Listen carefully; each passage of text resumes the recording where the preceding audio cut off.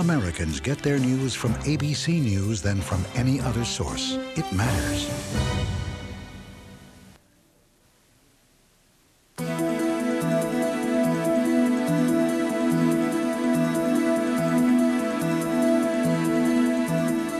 Ira Gallen's collection of toy commercials is as old as television itself. He took us on a tour of his TV ads from his New York City archive.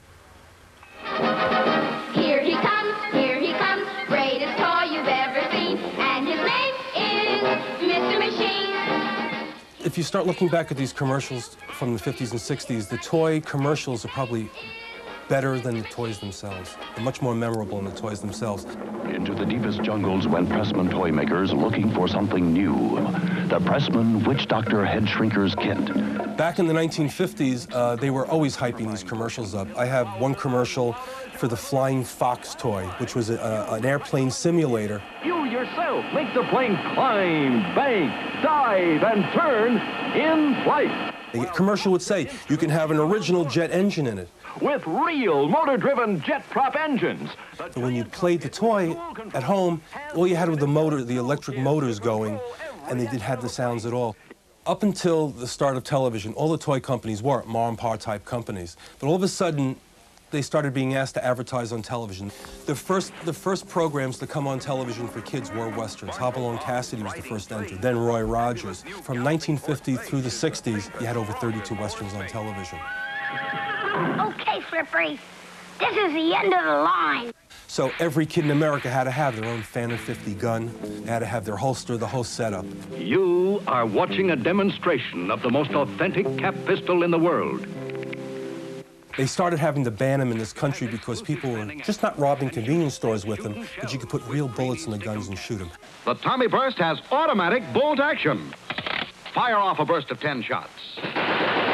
Today, if you wore this or walked in the subway, forget it, they'd be calling the police for backup. The pistol fires greeny stickum caps and shoots safe shooting shells. Back in the 50s and 60s, it was right after the war, the guy was supposed to take care of the family and the woman was supposed to take care of the kids at home. And that's the way all girl commercials were back then. You can play Mommy right now with Ideal's Betsy Wetsy. You had Tiny Tears, Betsy Wetsy, and what were they?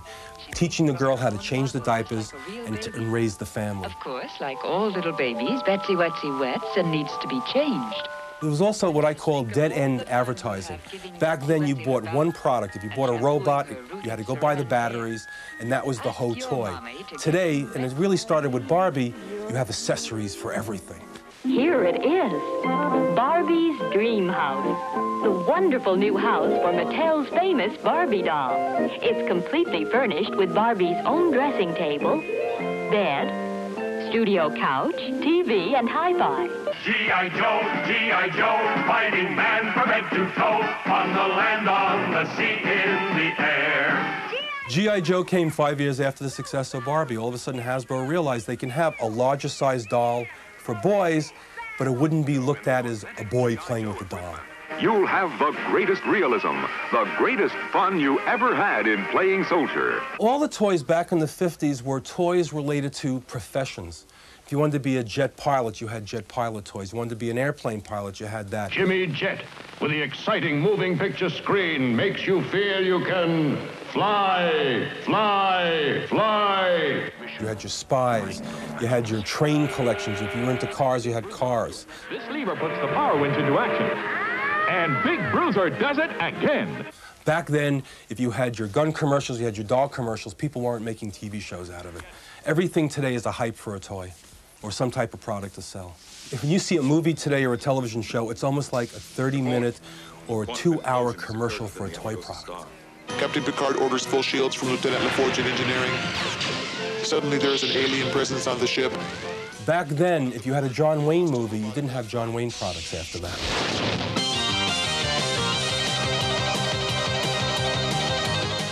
The best hype you can give a toy is to have a really good commercial. Because even if the toy is lousy, you'll buy it if you like the commercial. Look at Power Rangers. Don't fear. Wow, the Mighty Morphin Power Rangers are here. I mean, I don't know why anybody even likes Power Rangers. Good night. Today, I haven't seen a toy that's hit the market that has really held up. What has held up over the last 20 or 30 years? G.I. Joe, Barbie. Barbie, you're beautiful. The oldies are still the goodies. Someday I'm gonna be exactly like you. Till then I know just what I'll do. Barbie, beautiful Barbie.